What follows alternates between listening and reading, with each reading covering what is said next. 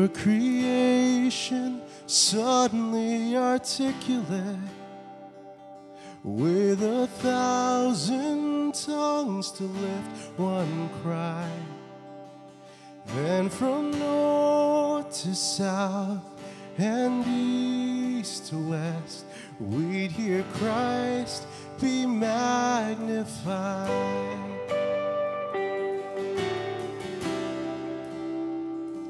Were the whole earth echoing his eminence, his name would burst from sea and sky.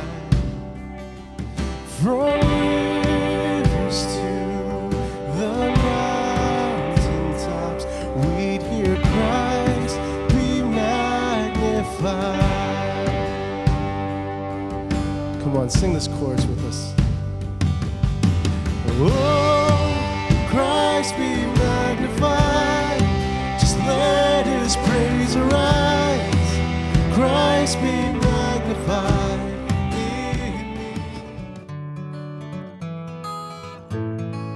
If I had to describe GCF in one word, it would be caring. Authentic. Family. Community. GCF in one word. Family. Fun. Belonging. Community. Gracious. Resurrection. Family. GCF is the best family. GCF to me is home. Good morning. Welcome to GCF Vineyard of Wilmore.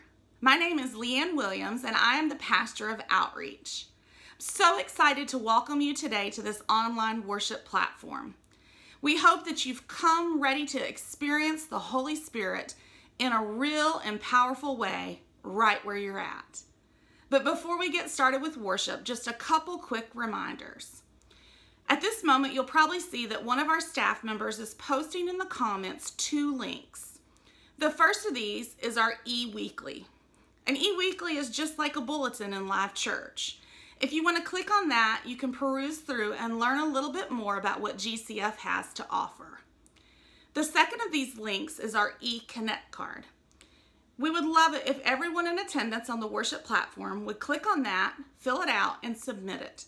This is a great way for our staff to be able to greet our guests and our visitors later this week. It's also a fabulous place to submit any prayer requests that you have that you would like for our staff and elders to pray over together. At the end of service, you'll see that another staff member will drop a 3rd link into the comments. This link is for our prayer ministry.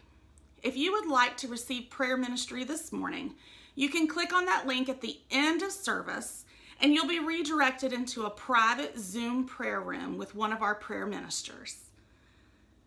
Okay, before we get started with worship this morning, Pastor Ronjo asked me to share something special with you guys. We would love to see you worshiping. So could you do us a favor and during the first few songs of worship this morning, take a quick picture of your family worshiping together. Post it on your Facebook page and be sure to tag GCF Vineyard of Wilmore, as well as to use the hashtag GCF Worship. All right, we look forward to seeing all of your pictures. Let's get started with a word of prayer. Father God, you are so amazing.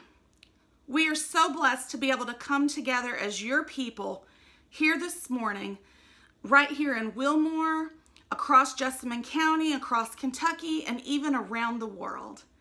We thank you for each and every family that has joined us this morning. For every person that is here, Lord, we pray that you would just bring blessings into their homes and that the Holy Spirit would come and dwell with them.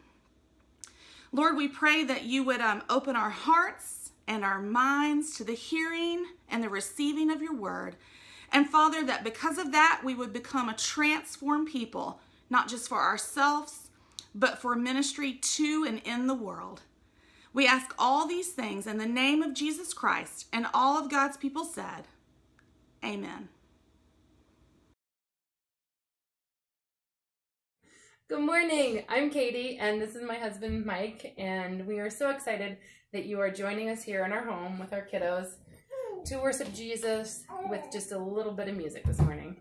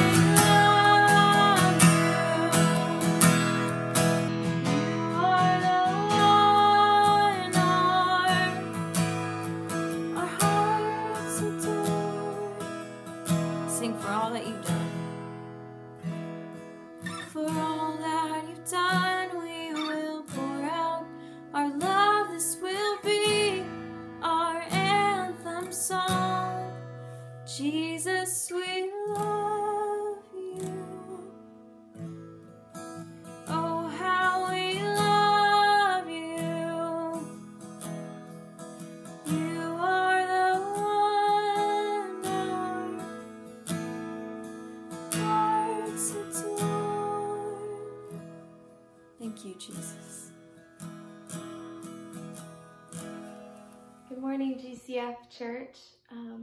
I will be singing I Will Exalt this morning. If you all would please join me in worship.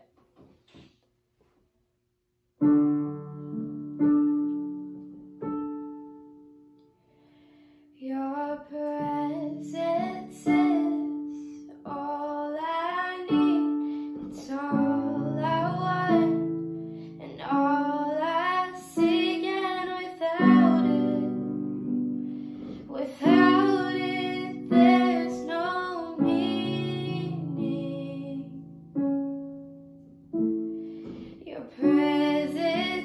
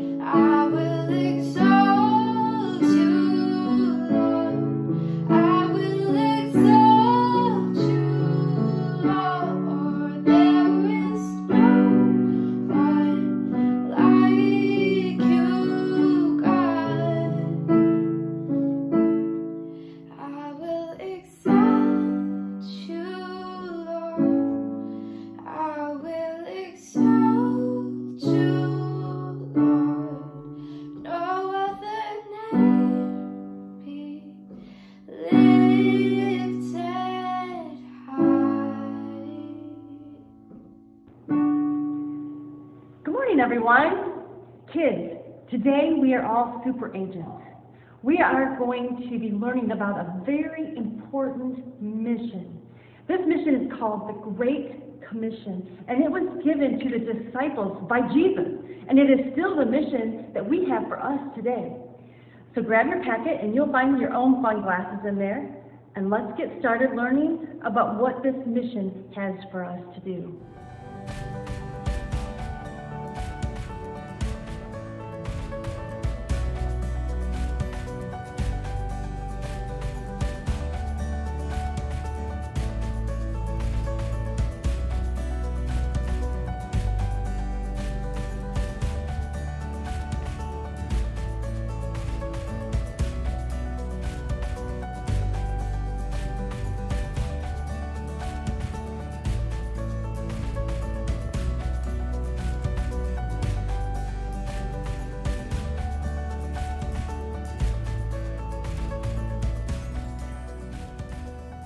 Hey, good morning, GCF. We are continuing this morning in the series we started a few weeks ago called Practicing the Way of Jesus, where we're taking a look at many of the different parts of the longest teaching that Jesus did with his disciples, with his students. And I just want to give you a heads up this morning. We're going to be dealing with a passage in Matthew chapter 5, verses 27 through 30, where Jesus talks about adultery and lust. I would say that this message is going to be PG, some parental guidance required. So if you have kids that are typically in the kids zone or pre-kids zone on Sunday morning, you'll just want to be aware of that. And if you have kids who are teenagers, I think there's probably some stuff in this message that would be good for them to hear and to learn about this morning. So just that heads up before we get started, and I want to pray. Father, I just want to ask right now that you would saturate me with your Holy Spirit. I want to be able to teach the words of Jesus, our teacher, in a way that is true to him, in a way that is faithful to him, and in a way that helps all of us be his students and learn from him and follow in his ways. And even as I ask you, Father, to saturate me with your Holy Spirit, I ask that you would saturate each and every person in the place where they're listening this morning, that we would not only just hear what Jesus has to say this morning and hear about the things that Jesus has to say, but that we would be true, that you would help us to truly listen, that what we learn would impact our mind, impact our hearts in such a way that you transform us and that you conform us to the image of Jesus. We want to be better students, and so we ask you, Holy Spirit, to fall on us and help us to do that. And we ask this in Jesus' name. Amen. Well, Jesus never had sex. And yet Jesus did, on a couple of occasions, teach about sex. Now, before we talk about what Jesus did teach about sex, it's important for us to remember that at one point in his teaching, Jesus said to his students, I have not come to abolish the law and the prophets, but I have come to fulfill the law and the prophets. And the law and the prophets was Jesus' way. It was a way that many of the first century Jews referred to the Old Testament or the Hebrew Bible. So when it comes to the topic of sex, it's important for us to remember that Jesus honored the entirety of the Old Testament. He believed the Old Testament, the Hebrew Scriptures, and that means that we can say two things about what Jesus thought about sex. The first thing is we can say that means that Jesus believed, as the Old Testament, the Hebrew Scriptures taught, that sex was an act reserved for two people, a man and a woman, in a committed relationship that is bound by the vows and the bonds of marriage. So Jesus obviously believed that because he was a Jew who believed the Old Testament Scriptures. But there's also a passage in the Old Testament in the Hebrew Bible, or a lengthy poem, that is called the Song of Songs. And the Song of Songs is this amazing poem written between a man and a woman, two lovers, about the nature of their sexual relationship, this beautiful, good, erotic, enjoyable sexual relationship that they share together. And so while Jesus believed that sex was to be reserved for a committed relationship between a man and a woman, Jesus also believed that sex was a good, beautiful, erotic thing that was intended for the enjoyment and the satisfaction of a man and a woman in a committed relationship to help them ever increase their bonds of intimacy, their emotional bonds, their spiritual bonds, and their physical bonds together. Now, it's also important for us to remember that Jesus' students, his first students, were a handful of men of various ages. And Jesus had challenged these men to leave their homes and their families for a time to follow him as a band of students all over the nation of Israel. And this meant that oftentimes they were going to be away from their spouses, and they were going to be in places where they were encountering hundreds, if not thousands, of women that they had never met before. And we know that Jesus would often in his ministry interact with tax collectors and prostitutes and people who did not have high sexual moral standards. And so it's really important as Jesus takes these men away from their homes for a while and their families for a while to travel as a band of his students around Israel, that he deals with the issue of sex, because they're going to be dealing with sexual temptations probably more than they ever have before because of the context they're going to be in following Jesus. So it was also really important for Jesus to teach his students about sex. Equally important for Jesus to teach us, his students, today about sex, because we live in such a hyper-sexualized culture where our sexual standards are all messed up and don't necessarily hold up or live up to the standards that God has set for us as his children, that Jesus sets for us as his students. So what does Jesus teach about sex? Well, the first thing Jesus does is to go back to the 10 commandments, the 10 fundamental commandments that God gave to the people of Israel. And Jesus quotes the 7th commandment, which Jesus says this: "You have heard that it was said, 'You shall not commit adultery.'" Now, adultery referred to any sexual kind of relationship or sexual act that took place outside of the confines of a marriage between a man and a woman. Now, that did not mean that if you weren't married, you could have a sexual relationship with whoever you wanted to, and that counted as okay, that didn't count as adultery. The commandment against adultery basically said that the only proper place for any kind of sexual relationship to take place is between a man and a woman who are in a committed marriage relationship with one another.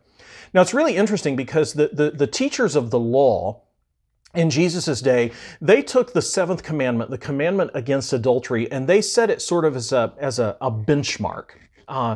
And they would say, and what that meant is that if you have the 7th commandment, the commandment against adultery, sort of up here, that meant that the teachers of the religious law and other men of the day were saying, well, that actually means there's a whole host of other sort of sexual activities that you can participate in that actually don't count as a violation of the 7th commandment, because to violate the 7th commandment, you have to have a physical sexual relationship with another person. And that would mean that, hey, sexual fantasies are okay. An explicit sexual conversation with a couple of the guys or a couple of the ladies, that would be okay. Maybe even masturbation would be okay, because none of that rose to the level of violating the 7th commandment, which was a commandment against actually having a physical sexual relationship with someone. So they said, hey, all sorts of sexual activities are fine. You haven't been disobedient. You haven't violated the commandment unless you actually have a physical sexual relationship with another person. Well, Jesus obviously has some issues with this, and we know that he does, because after he's repeated the 7th commandment, Jesus adds his own lesson, his own law, his own rule for his students. So Jesus says this: he says, "You have heard it was said, 'You shall not commit adultery.' Then he adds, 'But I tell you that anyone who looks at a woman lustfully has already committed adultery in his heart.'" Now, Jesus in the first century is teaching in a culture that was a highly patriarchal culture. That means a male-dominated culture. And so Jesus aims his teaching at sex on men, because men were in charge of sexual relationships. Remember, his closest students that he's concerned about here were all men. But it's important for us to remember that today we don't live in a culture that is as highly patriarchal, as dominated by men as that culture was. We live in a culture where men and women are more equal. So even though Jesus is talking primarily to men here, it's important for us to remember that what he's saying today applies equally to men and women in a culture that has more equality between the two sexes as ours does. So Jesus says, hey, I tell you, whoever looks at a woman lustfully has committed adultery in her heart. Now, you may be saying, wow, does Jesus even know what he's talking about? How could he set a standard that high? There is no way that I, as a human being, student of Jesus or not, could ever meet a standard where I don't ever have a sexual thought. Well, before you just give up on what Jesus is teaching here and tune him out, let's dig a little bit deeper into this, because Jesus is talking about a lustful look, lustful thoughts. And in other words, what Jesus is talking about is the kind of glance that you, or the kind of sort of staring or ogling or leering that you might do at a person of the opposite sex, where you are ingraining an image of them, emblazoning an image of them into your mind and your heart, so that at some point in time later on when you're by yourself, you can sort of turn that person into a prostitute in your mind and your heart to be used in your fantasies for all of your, to sort of process or inflame your physical passions and your sexual desires. So that's the kind of look that Jesus is talking about. Jesus is not talking about the kind of glance or the kind of look where you notice that a woman or a man is particularly attractive or particularly beautiful. We were all, students of Jesus or not, created to appreciate beauty. And so there's nothing wrong with appreciating beauty, with appreciating things that are attractive to us. Jesus is saying the problem here is when you emblazon or ingrain that image in your mind or your heart, so that later on you can turn the image of that person in your mind, turn them sort of into a prostitute for the life of your mind, to fulfill your sexual fantasies in your mind. Now, the word lust, when Jesus says a lustful look, Jesus is speaking Greek. And the Greek word that gets translated as lust in English is the same Greek word that was often used to describe covetousness or coveting. Now, covetousness or coveting is kind of an old English word. It refers to indulging a desire for something that you do not already have or own, particularly if you're indulging a desire for something that someone else owns or that someone else has. Now, if you know the 10 Commandments, you may know that the 7th commandment says you shouldn't commit adultery, but there's a 10th commandment. And this 10th commandment is all about coveting. And in the 10th commandment says, you shall not covet your neighbor's house. You shall not covet your neighbor's wife. In other words, Jesus is saying that commandment says you should not lust after your neighbor's house. You should not lust after your neighbor's wife. Well, here you have the religious teachers of the law in Jesus' day saying, hey, you can indulge all sorts of lusts and fantasies and desires, but so long as you don't enter into a physical sexual relationship, you haven't violated the 7th commandment. And Jesus is kind of pointing out, hey, you can maybe obey the 7th the 7th commandment about not committing adultery, but you can't celebrate the fact that you've not committed adultery, or that you haven't violated the 7th commandment while breaking the 10th commandment. So if you are saying, hey, I haven't had a committed adultery, I haven't had a physical sexual relationship with someone, but you've got a mind that is full of fantasies and sexual desires that you're indulging in your mind and you're feeding in your mind, Jesus is like, well, but you've violated the 10th commandment. All of that to say that if you are a student of Jesus, you can't celebrate obeying one commandment, say the 7th commandment, by actually violating another commandment. If you violate one commandment, the 10th commandment in coveting, then it renders your obedience to the 7th commandment. That's just sort of messed up. That won't work. That's a type of hypocrisy that Jesus says you just can't have if you are one of his students. I think Jesus also wants to point out the ludicrousness of saying, hey, I am sexually pure. My body is sexually pure because I have not had a physical sexual relationship with another person. But if you've got a heart that is full of fantasies and lust and desires, well, your heart is a part of you. Your body can't be pure simply because you haven't had a physical sexual relationship inappropriately if your heart is full of thoughts and desires and fantasies about an inappropriate sexual relationship. The heart for Jesus and for all of the ancient Jewish people, the ancient Hebrews, the heart did not necessarily refer to an organ so much as it referred to the place inside of the human being where the thoughts dwelt, where the emotions dwelt, the part of the human being, that place in us that wills and desires and chooses what we will do in life. And Jesus is saying, hey, if your heart is full of sexual desires and fantasies, your heart is a part of who you are physically. It's inside of you. So if your heart is impure, is full of impure sexual thoughts, then your body is already sexually impure, whether or not you have had a physical sexual relationship inappropriately. And sort of like when we talk about someone is diagnosed with cancer today, we know that they will often be diagnosed with cancer of a particular part of the body, say lung cancer. But the person who has cancer knows that the cancer that is in their lungs is going to impact their whole body. And the idea for Jesus with sex is that if you've got impure sexual desires in your heart, then your whole body is full of sexual impurity or is impacted by that sexual impurity. Jesus talks a lot about the heart. There's another place in one of his teachings where Jesus says, a good man brings good things out of the good stored up in him, and an evil man brings evil things out of the evil stored up in him. In other words, Jesus is saying what you feed your heart, so that then dwells in your heart will then impact what you do with your body. So that if you are filling your heart with sexual images and sexual fantasies, then your heart is actually going to drive your body to consume more sexual images, more sexual imagery, more inappropriate imagery, because you're conditioning your heart to want more of those things. In some cases, and Jesus is well aware of this, that very few people end up committing actual physical adultery with another person if they haven't first sort of filled their heart with lustful thoughts and images and fantasies of other people. And so the whole idea that Jesus is getting at here is that your body will follow your heart wherever your heart goes. So if your heart is already in a place where it is full of sexual fantasies, where you are committing adultery in the heart, then your body is sure to follow your heart wherever your heart already is. Your body will follow your body will go wherever your heart already is.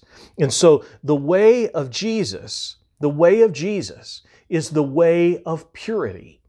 And that means that you have to guard your heart, because your body will follow your heart wherever your heart has already gone. Now, one of the great things about Jesus as a teacher is that he never says, hey, you shouldn't do this, without also telling you what you should do instead. If you are a teacher or if you have children, you know that if you tell your child or your student not to do something, the thing that you've told them not to do is probably the thing that they're going to do. But if you tell your student or your child not to do something, but then you tell them what you want them to do, they're more apt not to do the thing that they shouldn't do because you've given them a thing that they should do. And Jesus almost always, when he tells us that we shouldn't do something, like you shouldn't commit adultery in your heart, Jesus counters that by telling us what we should do. And so Jesus does that in his teaching on sex. Jesus puts it this way: if your right eye causes you to stumble, gouge it out and throw it away. It is better to lose one part of your body than for your whole body to be thrown into hell. Jesus is then going to repeat that same statement, but instead of the right eye, he's going to replace it with the right hand. Why the eyes and the hands? Because the eyes and the hands are the primary instruments of the body that are involved in sexual fantasies and of course, acting personally, physically upon those sexual fantasies. So Jesus, obviously, when he says this, he's speaking what they say hyperbolically. He's making an extreme statement to get get a point across. So Jesus literally is not saying that if your eye is leering at someone lustfully, that you should gouge your eye out. He's not saying you should cut your hand off if your hand is constantly taking you to pornography or helping you follow through on your sexual fantasies. He's not saying that at all. But he does mean to say with this example that we all as his students need to realize how dangerous indulging our sexual fantasies can be, how dangerous it can be for us as the students of Jesus to let our eyes participate in lustful looks and to fill our heart with that stuff, how dangerous it can be for us to use our hands to act upon those fantasies and to satisfy those fantasies physically. So again, Jesus doesn't mean literally we should gouge out our eye or that we should literally cut off our hand if we're having an issue with sexual lust and sexual fantasies. What Jesus does mean is that when your eye or your hand start to fill your heart with sexual fantasies and lust, you need to take immediate, decisive action to set your eyes and your hands up on things that are pure and beneficial. So guard your heart by setting your eyes and your hands on things that are pure and beneficial. So the way of Jesus is the way of purity. The way of Jesus is the way of sexual purity. And since your heart, or let me put it this way, since your body will follow your heart wherever your heart goes, if you are a student of Jesus, you must guard your heart. Now, some of you may remember from high school having to read one of the books by the two Bronte sisters. I can't remember. I think remember exactly which one it was. You may remember having to read Jane Eyre. If you're a lady, you may remember the novel Jane Eyre somewhat fondly. If you were a guy, you may remember Jane Eyre in high school because you couldn't wait to get finished with it. It is Jane Eyre. Pretty much anything that the Bronte sisters wrote, not really what you would call must-read novels or must-read books for those of us who are guys. But there's a point, Jane Eyre is a single woman, and she is selected at one point in the novel to go and be a governess at Moor House, which is in northern England, and Moor House is owned by a fella whose last name is Rochester. And Rochester is still married. His wife is sort of an enigmatic, mysterious figure. You find out later in the novel that she actually suffers from mental illness. But Rochester is still married. And Jane knows that Rochester is married, but she doesn't know a whole lot about his wife. But there develops this intense romance and this intense, passionate relationship between Rochester and Jane Eyre. Both of them know that they should not act upon the sexual desires that they feel for each other.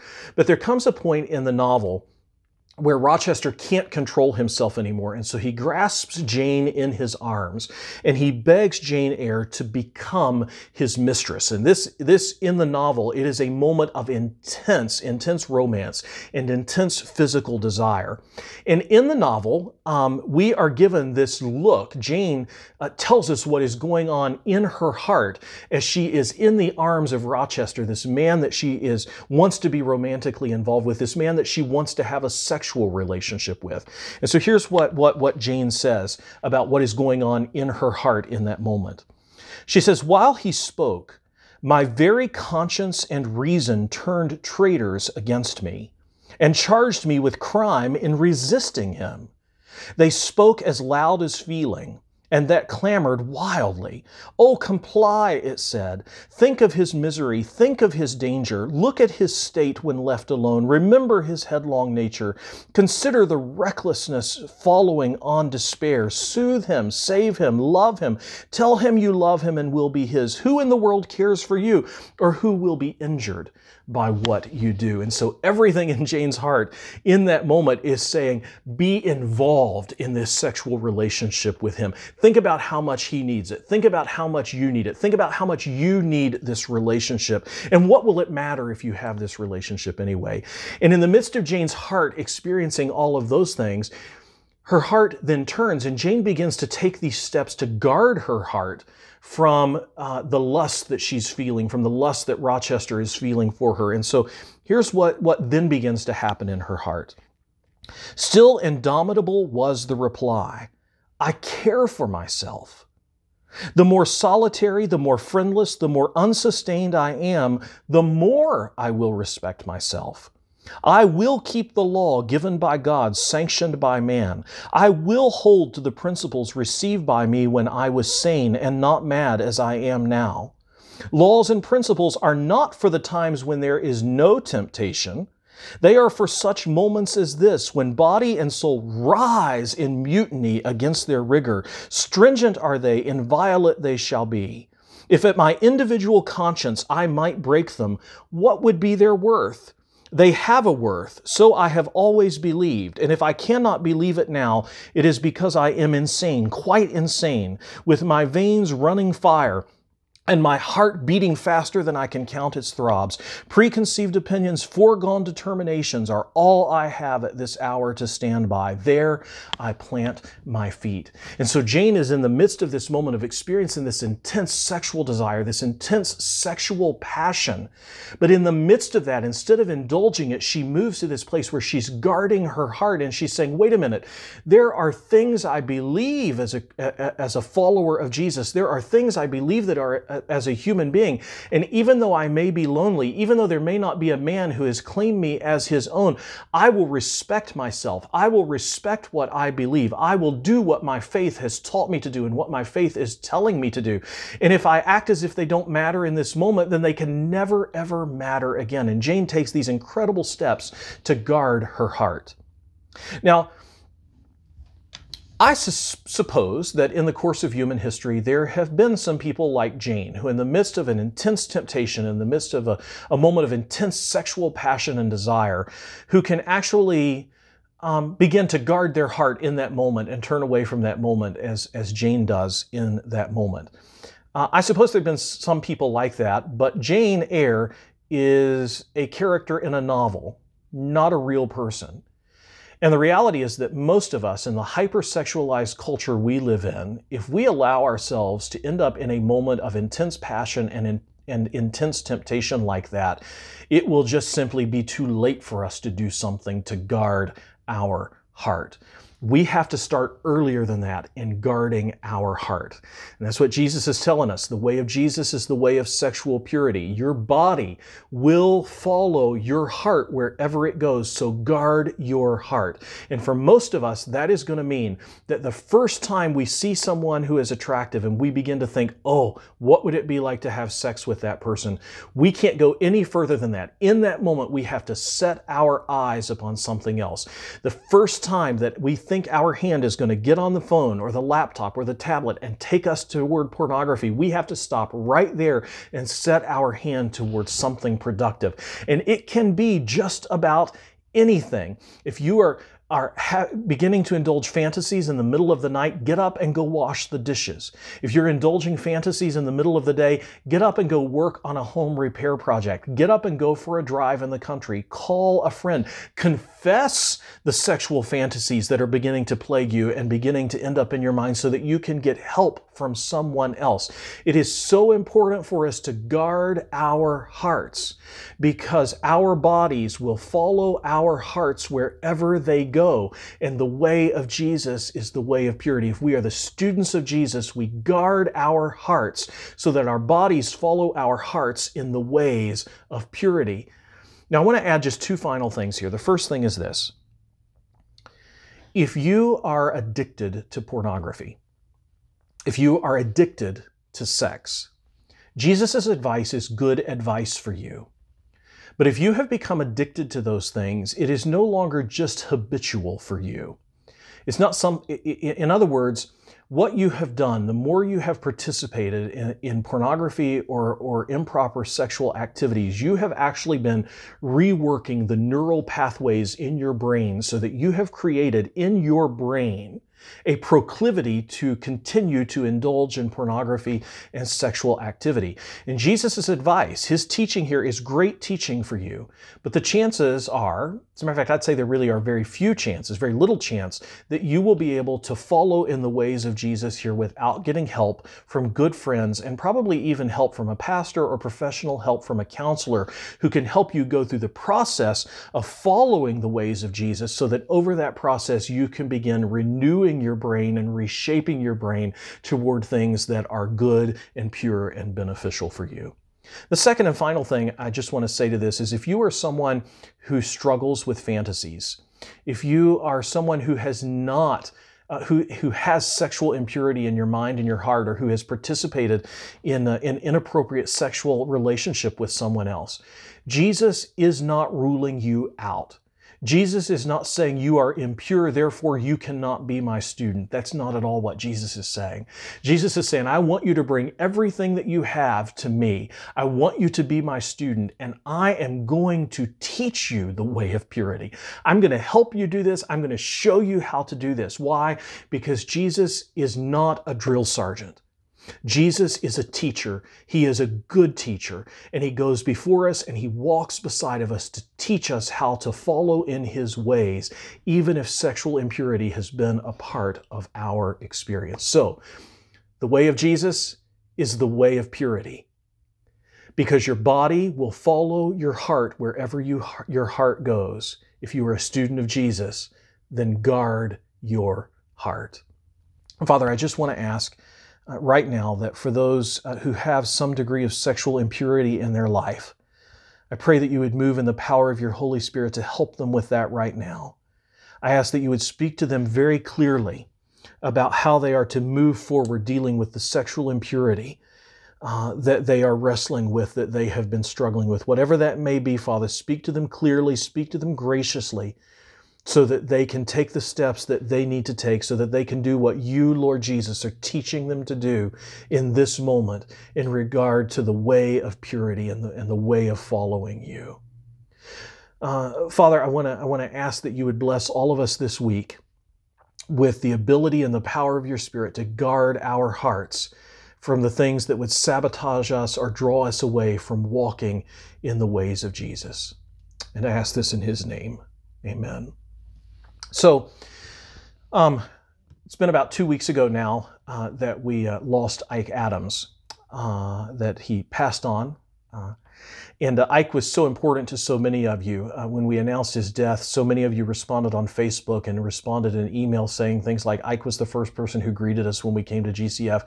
Ike then never forgot who we were. Ike always treated us like he had known us forever. So many things that so many of you said about how Ike had impacted your life, even if you didn't know him as a deep friend or a good friend. And some of you, of course, knew him as a deep friend, a good friend, and as someone whose walk with Jesus was in so many ways worthy of emulating. And one of the strange things about the times that we're in is that we cannot celebrate a person's life together in a memorial service or in a funeral service. And so we wanted to just close our worship service this morning by providing all of us an opportunity together as a faith family to celebrate Ike's life. And so you may not know this, but one of Ike's favorite worship songs was the song Mighty to Save. And so we're going to close worship today with Mighty to Save. We're going to worship God through that. We're going to worship God in that song in memory of Ike and Sharon too, because his wife Sharon was so beloved to so many of us. So we're going to close worship just by remembering Ike and Sharon this morning.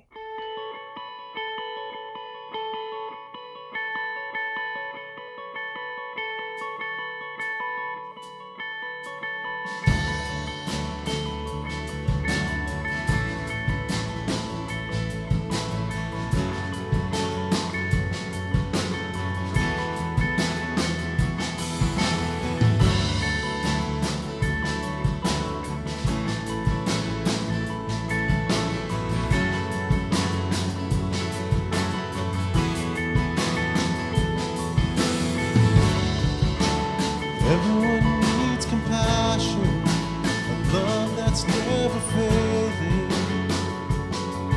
Let mercy fall on me. Everyone needs forgiveness, the kindness of a Savior, the hope of nations.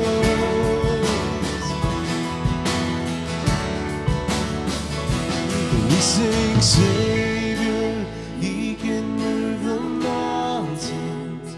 My God is mighty to save. He is mighty to save. Forever, author of salvation, He rose and conquered.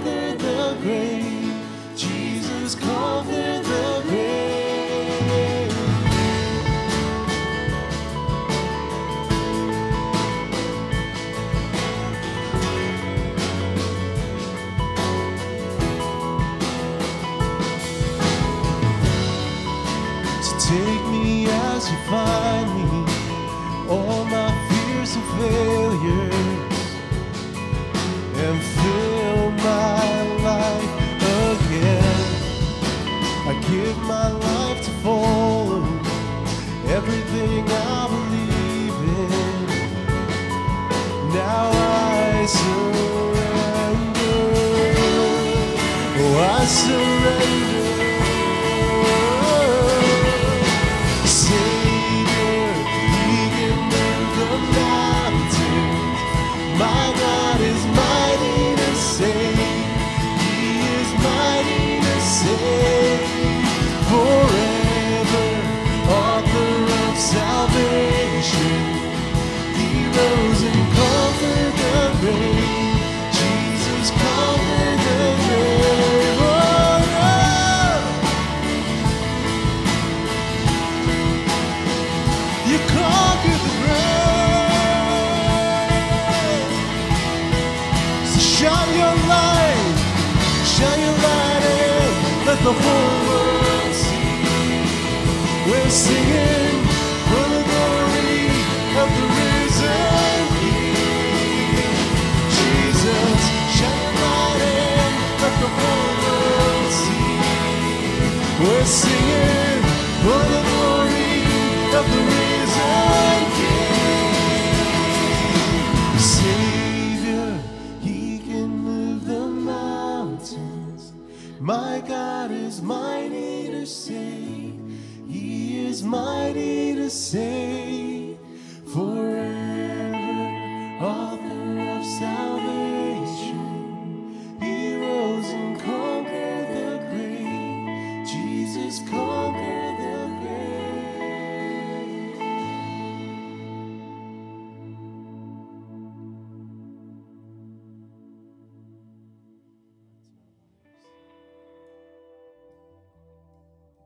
Thanks for joining us for worship today. We look forward to having you join us again next week.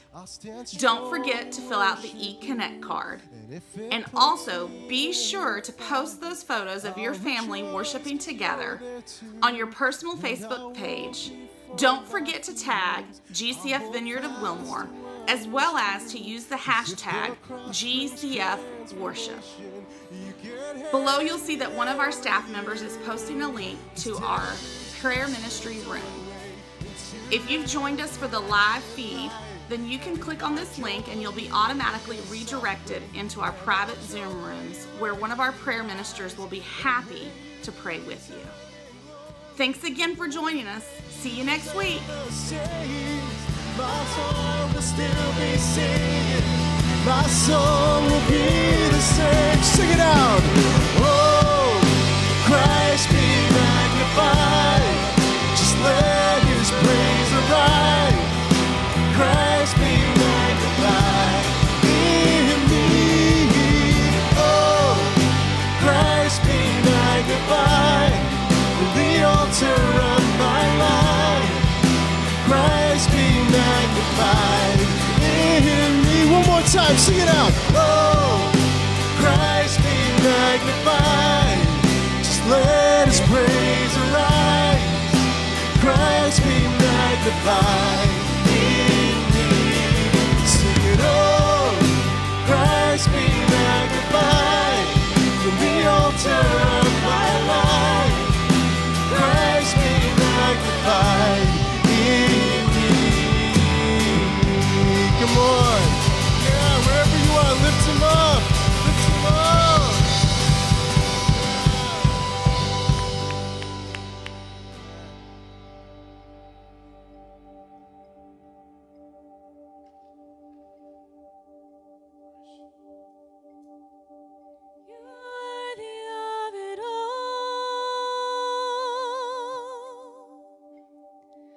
You